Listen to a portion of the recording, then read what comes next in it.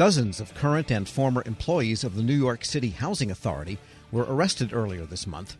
They've been slapped with federal charges of bribery and extortion for taking kickbacks from companies getting housing development contracts. The Housing and Urban Development's Office of Inspector General helped conduct the multi-agency investigation leading to those charges. IG Rae Oliver Davis joins me now with details. Ms. Davis, good to have you back. Oh, thank you so much, Tom. I really appreciate your interest in this case. And what was the nature of the case? It sounds like pretty old-fashioned bribery. We'll give you a contract, we get a kickback, and la-di-da. Exactly. It's what you hear law enforcement call a pay-to-play scheme. And what we learned was that superintendents throughout NYCHA were taking bribes in order to award contracts. These were what we call micro-purchase contracts, meaning they were small repairs, $5,000 to $10,000. So the superintendents had autonomy to award those contracts rather than compete them. But often they were asking for $3,000 bribes on the front end to award the contract. Sometimes people were having to pay bribes to keep the contract or even get the work signed off on the back end. So good old-fashioned pay-to-play bribery. Although $3,000 kickback on something in the $5,000 to $10,000 range doesn't seem like a real good deal for the contractors. It's a wonder they agreed to it. You know, it's work, right? It gets you through the door and it gets you work, certainly. Or it shows how much profit there is in it if you can still get away with whole and having paid a third of the thing away in bribes. Exactly. You know, we think with the current charges, we're looking at about $2 million in bribes collectively, I believe. Yeah, so enough to make a difference in the bribe taker's life, really. If there's even 70 of them, you know, it's still a pretty good sum there. And Absolutely. How did it come to light? Was it a whistleblower or what? You know, it's an ongoing investigation, so I want to be cautious about talking about how these charges came to light. There certainly were allegations that came forward, and we teamed up with the New York Department of Investigations, Homeland Security Investigations, DOL, OIG was involved. Luckily, we had the attention of the Southern District of New York, and we went after these individuals and investigated them, and it resulted in the arrest of 70 individuals collectively. Early morning, 700 agents came in from all over the country to conduct these arrests, so it was really a quite large operation. And it sounds like a multi-location operation because the way you describe the New York City Housing Authority, there's not one place where it all happens. No, that's right. And in fact, I went up that morning to be with my agents at headquarters and to monitor the teams as they were out in the field conducting the arrest. You know, some of these arrests took place at 6 o'clock in the morning at homes. Others were on site when people arrived for work, and others were frankly at airports. Some people were in transit. So it was a very large law enforcement effort that resulted in these arrests. And how high up the chain of command did the briberies go? Was it directors of local offices, or was it pretty much those down on the day-to-day contracting and management area, keeping the housing repaired? Well, you know, that's a good question. And currently the charges are against 70 former and current superintendents. I say current. They're obviously not current now, but they were current at the time. And the matter's ongoing, and additional charges might be brought. That will be dependent upon our partners at DOJ. My HUD OIG agents will certainly continue to support the investigation, and they'll follow the facts where they take them. And a couple of background questions. Is New York City Housing Authority the biggest one that HUD deals with? It is. It's the largest housing authority. It services about 1 in 17 New Yorkers. There are collectively about 500,000 New Yorkers that live there. So this had a huge impact on New York. And, you know, Tom, you asked about the amount of the bribery, and we talked about the amount of the contracts. For me, this was really about the public trust, right? Protecting trust in these programs as much as the money, certainly. I think this certainly had an impact on New York, but something of this scale will draw a reputational risk and a trust risk from the American taxpayers and beneficiaries throughout the country.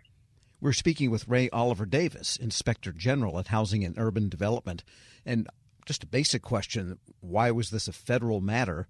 I'm presuming that most of the money originated with HUD as grants to the New York City Housing Authority.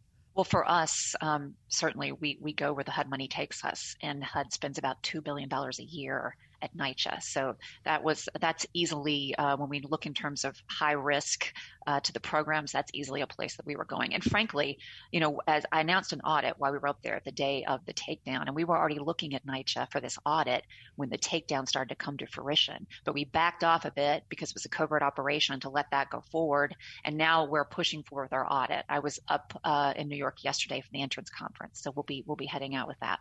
And the audit will cover what was it you were planning to audit in the first place? So again, looking across the HUD portfolio at risk, and NYCHA being the largest public housing authority and a tremendous amount of money going there, we're looking to spend our resources in the riskiest parts. So we're looking at fraud risk management, and this is something that we've looked at department wide at the very top within HUD. We're looking at is HUD specifically assessing the risk in their programs, and are they mitigating that risk, and are they continuing on in order to form an anti-fraud culture at the department. We found that HUD at the department level is really just starting out. They haven't conducted risk assessments within their own programs. Consistently, we've heard from the department, either we don't see fraud in our programs or we think that is a job for our grantees. Well, then that causes us to look at NYCHA because it is such a large program participant. So we're headed to look at them in terms of their own fraud risk management. It's basically the same thing. Are they assessing their risk? Are they continuing to get better with time? And are we ultimately, I think, producing this, what I'm going to call an ecosystem around the funding, where we have internal controls that are exceptionally strong, promoting anti-fraud culture, and we as law enforcement continue doing what we're doing to get the bad actors out of the program, and we just provide as much protection for the money and the tenants as we can. You have a similar problem, or analogous problem, let's say, to the Labor Department, which disperses money to state-operated unemployment fund systems where there's a lot of fraud and abuse and so forth. So it's kind of a recurring theme. Federal money, state or local municipally carried out programs, but ultimately it is still federal taxpayer dollars. Absolutely.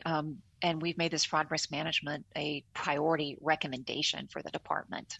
So we'll see what comes of this. The CEO was present yesterday at NYCHA and all of her top executives, and we had a very good dialogue, and we're going to go in and learn what they're already doing and then see if we can make recommendations for improvements. Presuming she keeps her job, who knows where this could go, but I won't ask you to speculate on that one. But what about the big contracts? I mean, you're talking small potatoes, just a lot of little bribes over a period of time for, replacing bathrooms or whatever they do for $5,000 or $10,000.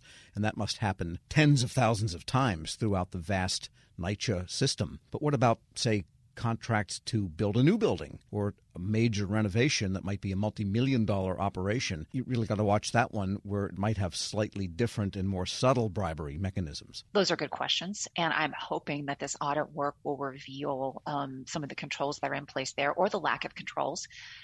At the meeting yesterday, the CEO had her chief compliance officer present, and that's something that is new for NYCHA and comes on the heels of the monitor being in place back in 2019. So we'll be asking those questions. We'll be learning what they're doing for the larger contracts as well.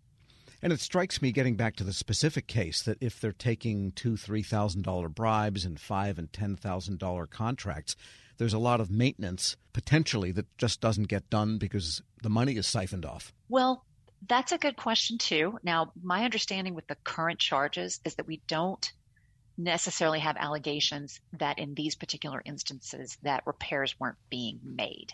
Certainly living conditions are the utmost important to us, and I'm sure that we'll be asking those questions along the way. Absolutely. Because you see these driving into New York, you see these gigantic projects, 30-story buildings and 10 of them in a row. You really wonder what goes on inside of a vast complex like that. And Tom, really, when we're talking about these micro purchases, the reason the superintendents were given autonomy on the front end is so they could move quickly, so they could help improve conditions. That was the policy and the theory around giving them their own authority to award the contracts. But as we can see, people took advantage of that. So we'll be looking at that. Yeah, it's almost the equivalent of microcard purchases or credit card micro purchases at the federal level. You really need the diffusion of that authority because you can't have centralized management of every little tiny thing, or it would come to a halt at the other extreme. Absolutely. You have to have a risk tolerance, and you have to be on the lookout for bad actors at all times. Right. So if there's a poor culture of risk management and anti-fraud controls at that level, it's a good guess it could creep up to higher levels. And then next thing you know, you're talking real money. We'll see. Like I said, we ultimately want to have protection of the